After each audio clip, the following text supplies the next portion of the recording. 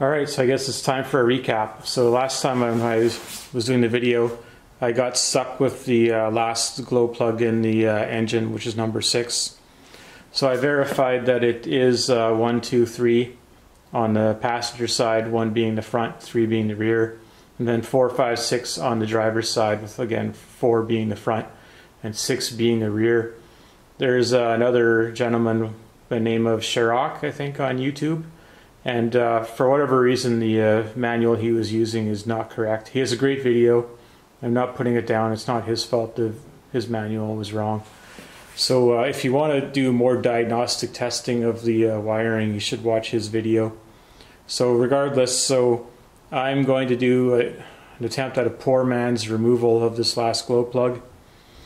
I was informed that the thread pitch on the glow plug removing kits is 1/4 and I just been checking some measurements here, and it seems like that's pretty aggressive size bolt to put in one of these glow plugs.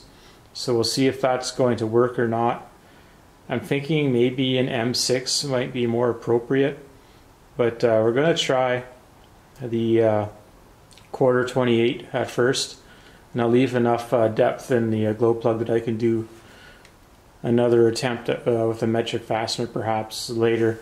So to reach the cavity where the glow plug is, like I said, I used like a drill with an adapter for an impact gun, a 6-inch extension, and then a 7/32 bit. Otherwise, with a chuck, you'd never be able to reach down into that hole.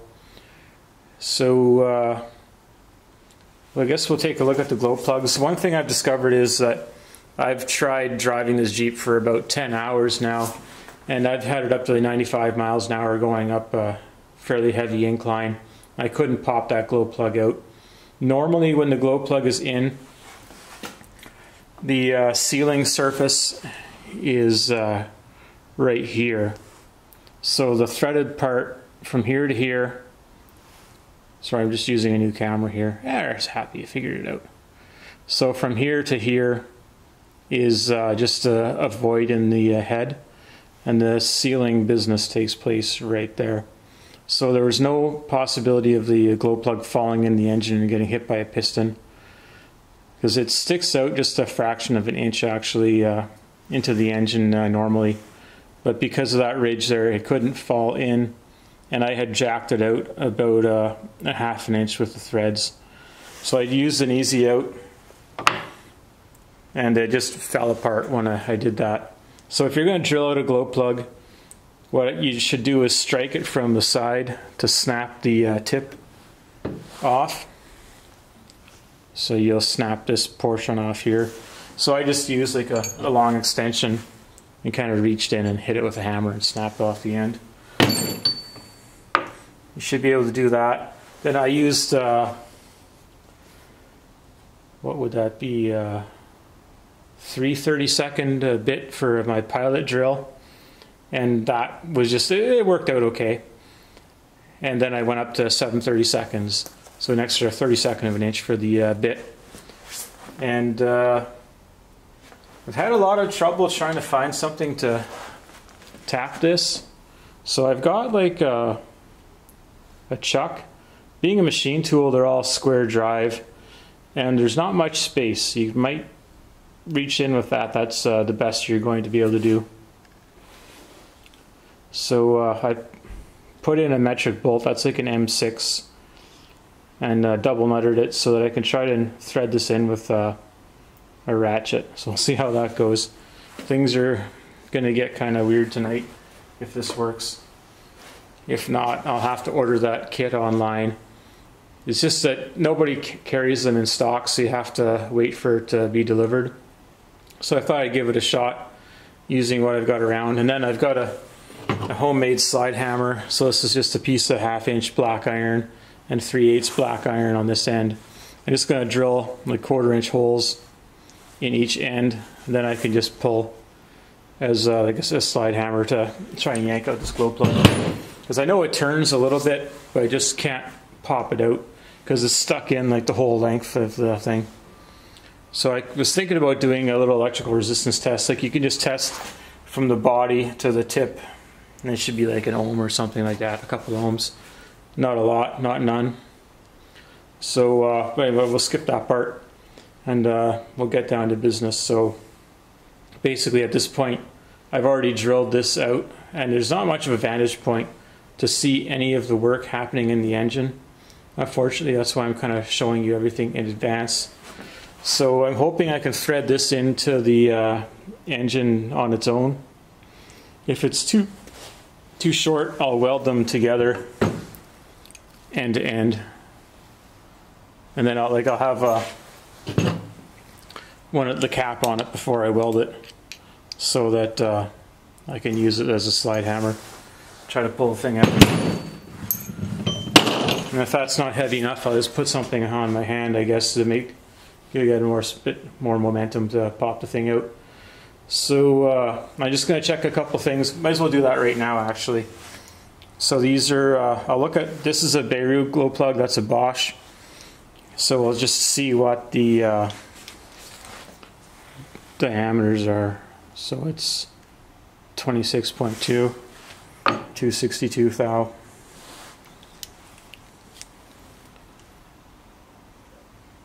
Again, 262. It's about the ability of this tool. Then we look at one of the bolts.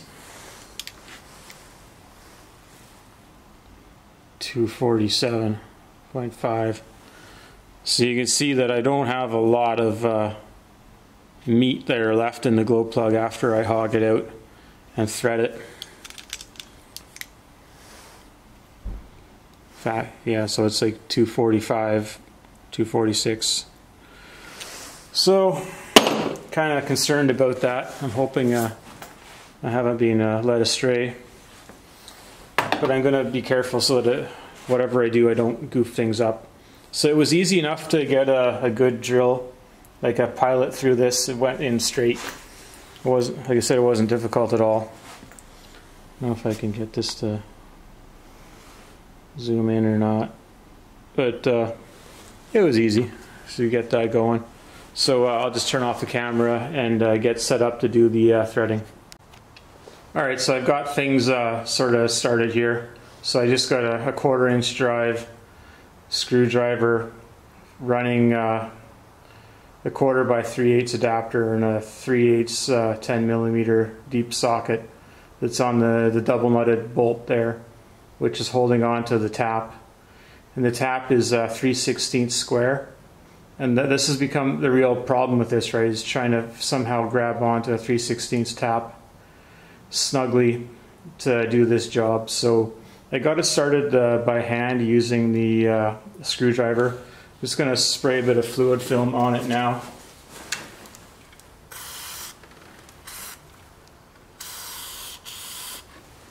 And I'm going to thread it with the ratchet here.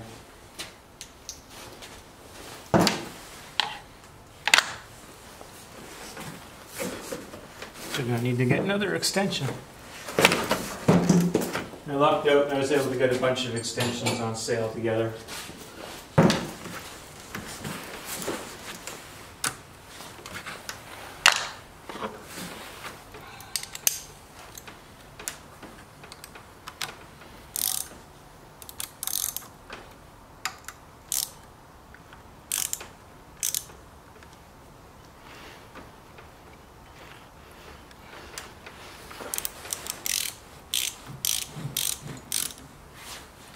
I think the thread I started just pulled out.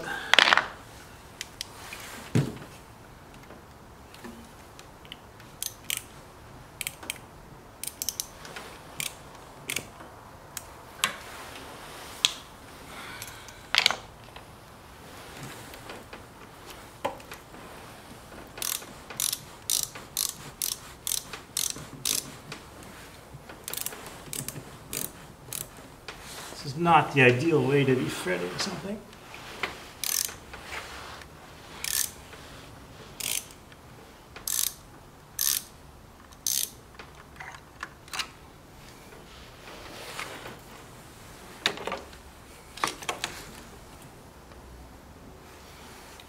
Be the struggle of the year if we're successful.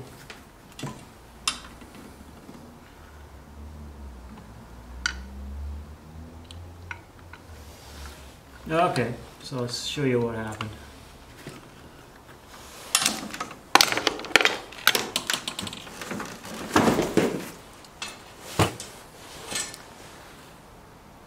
Where am I here? Try to get this thing to focus.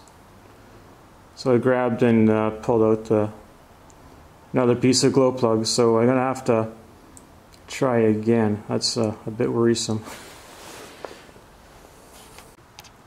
Alright, so I pretty much just drilled with the 7/32 drill bit almost to the bottom of the drill bit to see if I could just loosen it in the bore that way, because it's pretty much hogging out the glow plug. There's not enough to thread onto, so pretty much hoping that it pops out in the next subsequent couple starts.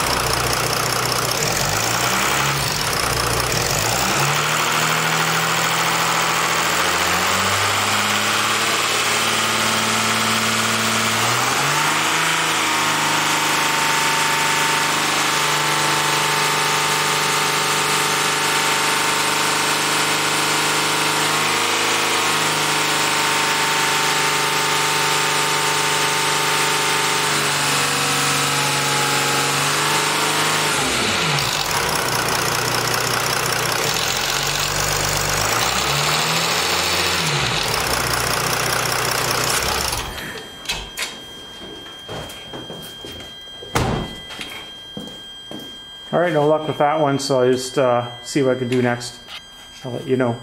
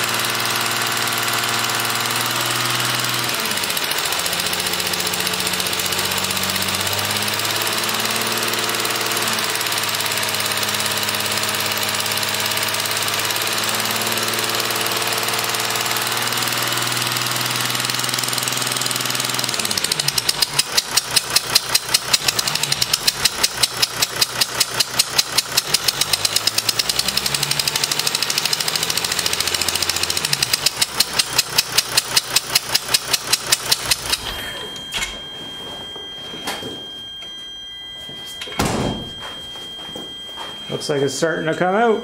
Maybe we got some success here. Alright, I got the tap that was stuck in the glow plug out. So try again.